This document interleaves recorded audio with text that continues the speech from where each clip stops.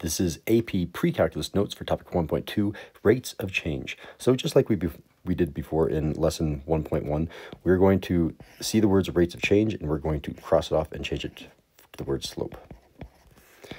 And we've only been doing slope from 2 points, and that's throughout all of math, right? We usually say we have 2 points here and here. We say it's the rise divided by the run, and we can figure out what that slope is. So it's helpful to talk about the slope at a single point. Usually we talk about that in AP Calculus.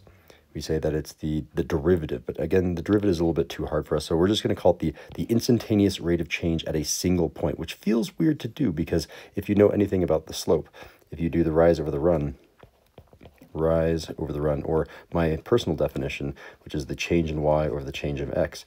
If your run or your change of x is 0 because it's a single point, then you're kind of dividing by 0, which feels weird, but we're just going to go ahead and hand wave this away and say it'll work. It'll work out once we have more rigorous definitions of how to do a derivative.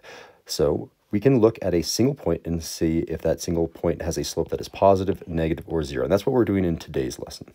So, and it is really helpful to think of it having a little car where if I have an instantaneous rate of change just at one point, if I had to draw a line that is tangent meaning it only touches at 1 point. A secant would be like a line that touches at 2 points here and here, right? So if it's a tangent line, it touches at 1 point. If it's a tangent line, it touches at 1 point. You can kind of draw it anywhere that you want. You can say if there's a point right there, it's a nice horizontal line. If there's a point right here, you can see that the slope is going up. Think about a little guy riding a cart. Is the cart going up? If so, then the slope is positive. If the cart's not going up or down, or you're about to go down or you're about to go up, your slope is 0. And then over here at time is equal to 3, you can see that the slope is going down if I had to draw that tangent line. So those are all listed over here. Kind of a fun little fact, I guess, is that there's the world's fastest roller coaster in Abu Dhabi, and it goes 149.1 miles per hour, which is insane because the average speed of the Indy 500 was only 143.6 miles per hour. So it's faster than the average speed from the Indy 500 in 2008. And let's see how this looks on an example problem. So I want to know which of these slopes is the greatest and which of those slopes is the least. And this is just for the instantaneous rates of change. So if you will, go ahead and try this with me. Draw a line that is tangent to this curve. I'm cheating a little bit. I'm using technology. I'm getting the right slope, and then I'm putting it through that point. Notice that I only touch at 1 point, and I touch nowhere else within this localized range. And then, again, I'm going to do the same thing for B. I can say, okay, the slope for B looks about, so that would be too much. I'm going to go right about there. And I can move it into the right spot. And then finally, we have a slope down here, which is basically 0. And I can move that slope right there. Okay, so what do I notice about these slopes? Well, I'm noticing that this first slope is positive. I'm noticing that the second slope is negative. I'm noticing that this last slope at point C is 0. I'll just leave 0. So which of these is the greatest slope? You can say that A is the greatest, so maybe I'll do my inequalities this way. They trump the one that's the biggest, right? So this is going to be A is the biggest, and which one is the smallest? Well, the most negative is the smallest, so therefore B has to be the smallest, and 0 is in between a positive and negative, so I can say C is in between A and B. All right, what about down here in example G? And this one, we're trying to find the rate of change. Oh, you see the words rates of change? Cross it off for the word slope. Which of these has a slope that is the least? All right, so I'm going to make some tangent lines here. So I'm going to say tangent line here, tangent line here, tangent line here. And these are all instantaneous rates of change. I guess I should start using that terminology. Instantaneous rates of change, instantaneous rates of change. Okay, so I'm looking for the least. And another way of saying the least is the one that's closest to negative infinity. So I have a positive slope, an even more positive slope, a negative slope, and an even more negative slope. The one that's the least is the one that's closest to negative infinity. Therefore, the one that has the steepest going down slope is the one that is the least, and therefore the correct answer here is D. All right, let's move on to average rates of change. So you'll be seeing AROC over and over again. Sometimes people say all those letters. Sometimes they say A, R, and then OC. It just stands for average rates of change. And again, I'm basically doing the same thing that I did last time. I know that last time we said rates of change, we cross it off and say slope. You can cross off rates of change and say it's the average slope, but I'm even more lazy than that. I just say the whole thing is still slope. It's just a bigger slope. You can call it the big slope, right? Basically, it just means that you're connecting 2 points from a giant part of the function. So if I'm looking at example 3, between 2 and 3, what's happening? So at x is equal to 2 right here, right? I'm going to come up to the height of 6. So I can make a point here, and then I have to come over here to 3. So 3 is here, and then I come up here, and I come up to this point. and say, okay, well, that slope between 2 and 3, that average rate of change is 0 because this slope here of this line that I drew was 0. And what's happening between 3 and 5? So we already have the point at 3. We just did that last time, right? The new point 5 comes up here, and that's it's down here a little bit. And I can see that that slope is going down. I mean, it's almost going down 1, right 1, down 1, right 1, but it's down a little bit more. So it's a little bit less than -1. I'm going to say that this is about -1.1-ish. I'm estimating here. And then what about, we already did 5. What about 7? Where's 7? So 7 is here, comes up to this point. And again, the slope is a little bit similar to like 1, right? Because you're going almost right 1, up 1, right 1, up 1, but you started down just this tiny little amount. So it's about 1.1. And what about between 7 and 8? We've already done 7, so 8 lives right there, maybe? I mean, it's kind of hard to see, but I think that's where it crosses. And that seems to be going down 3, right 1, which is a slope of exactly -3. And we're looking for the one that is the greatest, the most positive. Well, the greatest one is going to be the most positive. 1.1, C is the correct answer here. All right, and then we're moving on to our last page for the notes, and I think we're done after that. Oh, I'm noticing that we're having some calculator questions. We'll talk about that in a sec. All right, let's read the question. Oh, yep, I'm still okay. Okay, so I'm looking for, we have a negative rate of change. We have a negative slope. Okay, so I know I have negative slopes here. Which of the following definitions would be the best model for f? Okay, so this is interesting, right? We want to have a slope, which again is a fraction, right? It's the change of y divided by the change of x. So really what we're looking for is looking for one change and looking for another change. If both of these changes are the same, if they're both positive or if they're both negative, and I divide those, I'm going to get a positive. But if one of them is a negative and one of them is a positive, like one of these two, then the slope will be negative. So what you're really doing is you're analyzing each of these and you're figuring out, is it positive or is it negative? So age and years, I mean, assuming we're no Benjamin Button, we are increasing in the age. And what about the height? The height of a young child, again, we're assuming that nothing weird happens. You're not being ejected from a plane or something, there's no lost limbs. We're assuming that the height will also be positive. So when I do my change of y divided by my change of x, I'm doing a positive divided by a positive, and therefore this entire slope is a positive. And we were looking for one that is negative. So unfortunately, A is out of the running. What about B? Okay, points scored in a basketball game. Points only go up. And then the time remaining. Well, the time starts at like 8 minutes and then it goes down per quarter, depending on what sort of game you're doing. So this one is going to be negative. And notice that I'm doing a change of y divided by the change of x. I'm doing a negative divided by positive, which indeed is a negative. This one is a negative, therefore it's the right answer. That's one that we're looking for. Let's go through C and D to make sure that we're doing these correctly, right? The time, since a ball was thrown straight up into an air. So time goes forwards. We're not going backwards in time. We're not time travelers, so time goes forwards, if that's a positive rate, and then the height in the feet of the ball. Well, this one is challenging, right? So, like, if you're throwing a ball up, then the height is going to be going up, but eventually, at some point, it's going to start coming back down. So the height goes up, but then it also comes down. So this is kind of a mixture of the two, right? This is both positive and it's negative. So we want it to always be negative. It said always, so maybe I should underline always negative up here. This one is sometimes negative, but sometimes it's positive as well. So C is actually out of the running. And then what about D? The radius of a circle and the area.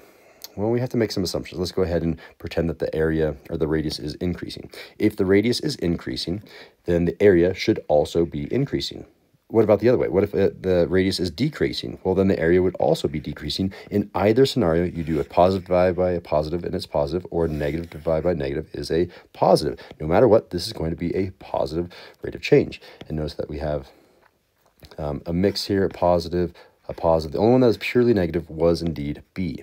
All right, let's go ahead and cross off D for sake. Okay, so whenever you have a calculator required, this is the first time in this course that we've had a problem that says we definitely really need a calculator. You have some choices. So for the AP Precalculus test, unlike the AP Calculus test, is allowed to have a Desmos calculator. And you can have still like your fancy graphing calculator like your TI-83 or TI-84 or your Inspire. All of those calculators also work. It's up to your teacher to decide what you want to use. This year, I am going to try to have my students use a Desmos calculator. So let's go ahead and open up my Desmos graphing calculator. And let's go ahead and close out of everything.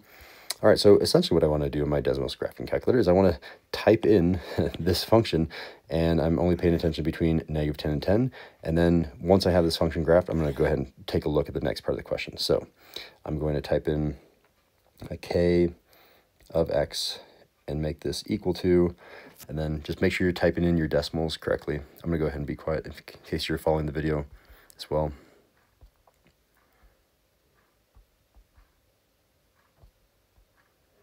All right, so I have my function entered, and it looks like it's a parabola, which I guess I could have guessed because whenever the highest degree is 2, you have that U-shaped parabola, a quadratic, right? All right, and because I know that this is a quadratic, I can say the following. Actually, I want this calculator on the left-hand side because I'm right-handed. I don't want to accidentally hit it as I'm drawing. So because this is a quadratic, I know that it's either going to be this shape and it's going to be this shape, which is important because sometimes you have weird things where it does this or it does this, where maybe if we're zoomed in, maybe we're zoomed into this part of the graph, which is why it looks like a parabola. And if we zoom out, zoom out, zoom out, zoom out, okay, it's definitely only a parabola, which we knew because it was just a quadratic, right? Okay, so with a fancy like Inspire or TI-84CE calculator, you would have to figure out where is the maximum. But with a Desmos calculator, you just touch the function and then touch one of these points, and it says, hey, that maximum happens at an x-coordinate of 2.471 and a y-coordinate of 8.348. That's really important. And if I come back over here and start looking at these numbers, I'm seeing, oh, I see an 8.348. I'm seeing a 2.470. Like, these numbers seem familiar now. I don't know where those numbers are coming from. That doesn't make sense. So what are these saying? These are saying, make sure we're doing correct. Okay, so we have a positive, okay, every time you see the words rate of change, we're going to cross it off and just say slope. I don't know why I switched to blue. I'm switching back to red. Okay, so K has a positive slope between -10 and 8.34. Well, that seems to be right. I mean, look, -10 goes all the way to the left of the graph, and we know that that's just because that matches up with here, so I can kind of ignore those. 8.348, that seems to be the spot, right?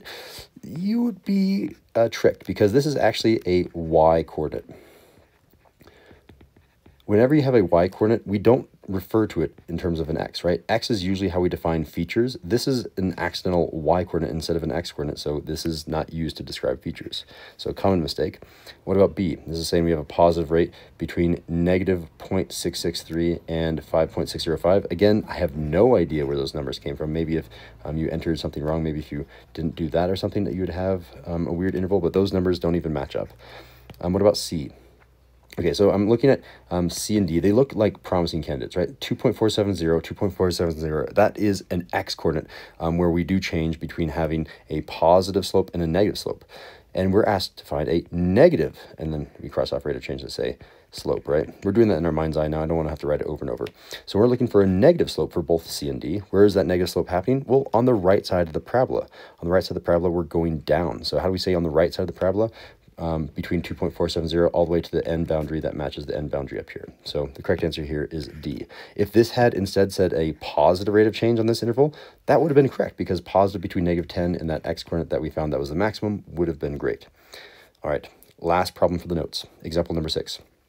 We have all of these years and we're trying to find the average rate of change. Again, we're going to go ahead and cross you off. Average rate of change. We're trying to find the slope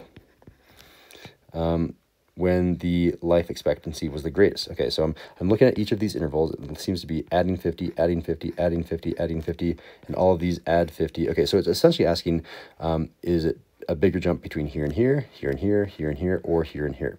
And because all of these birth years are incrementing by the same amount, we can kind of ignore them and just ask which one, when subtracted, is the largest. What is the biggest jump? And I'm going to very generalize this and say, okay, about 41 to about 46 is basically +5. And again, I'm estimating here, but you should estimate as well. It makes your math go faster, right? So I'm adding 5 and then about 46 to 50. I'm just going to call it 53. I know I could round this up to 54. We're just going to say, okay, fine. If you want to do 54, I can do 54. Okay, so 46 to 54, you're basically adding 4 and then another 4. So it's really adding 8 here-ish, just rounding. Okay, so 54 to 71 is the same thing as saying, 16, right? Am I adding that right? Yeah, 16-ish. And then from 71 to 82 is about 11-ish. So adding 11-ish.